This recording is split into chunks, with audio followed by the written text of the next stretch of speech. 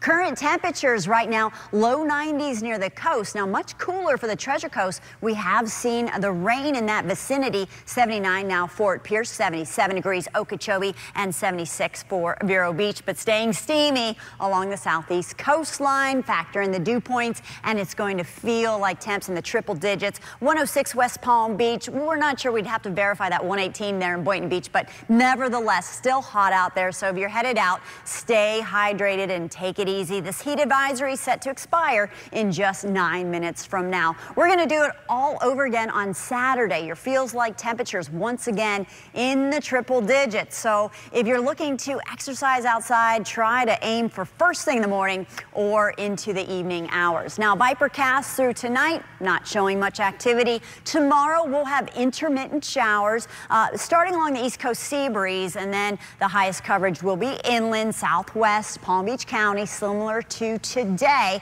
And then Sunday we have some Saharan air moving in, and this usually helps to cap our convection. So Sunday rain chances are lower, and there's nothing expected to develop in the tropics over the next 7 days. Tonight warm and muggy, 81 degrees. Tomorrow it's Saturday. It's going to be hot with some afternoon storms, but not a washout, just a 40% chance of seeing that rain. Few storms out there for the boaters, but otherwise beautiful boating conditions. Seas 1 to 2 and inland waters a light chop. Here's your 7-day forecast. Temperatures low 90s, upper 80s. Sunday we'll see that haze in the air, only a 30% chance of storms, and then rain chances increase as our tropical moisture starts to move in on Tuesday and Wednesday.